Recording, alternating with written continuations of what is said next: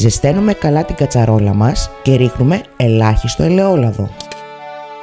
Έχουμε πλύνει το κρέας, το έχουμε στεγνώσει εντελώς από τα νερά του και το κόβουμε σε μικρές μπουκές. Προσθέτουμε το μοσχαράκι μας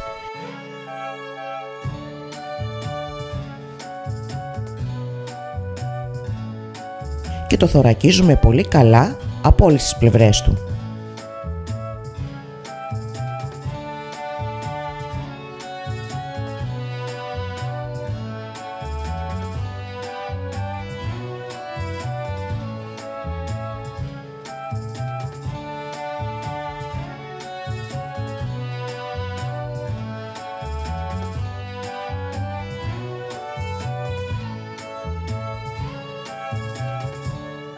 Στη συνέχεια προσθέτουμε το τριμμένο κρεμμύδι,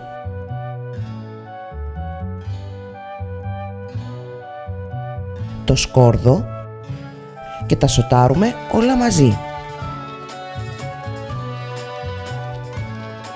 Κατόπιν βάζουμε τον πελτέ ντομάτας, τρίφοντάς τον στον πάτο της κατσαρόλας.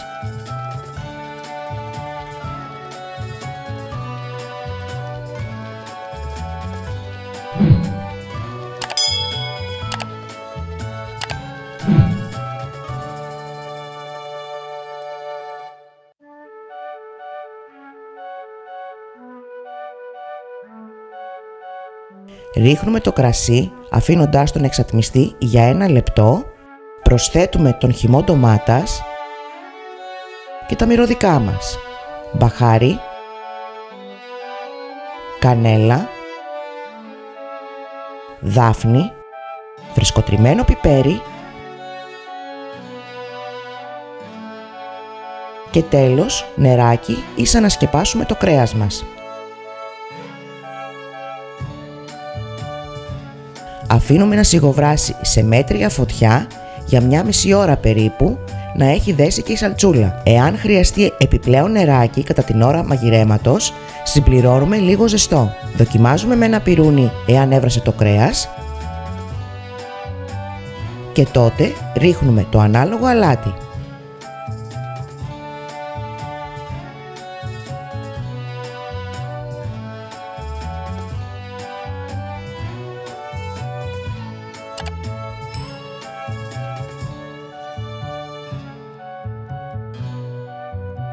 Συνοδεύουμε το κοκκινιστό μοσχαράκι με αφράτο βελούδινο πουρέ, μακαρόνια, ρύζι ή με πατάτες τηγανιτές. Καλή επιτυχία και καλή σας όρεξη!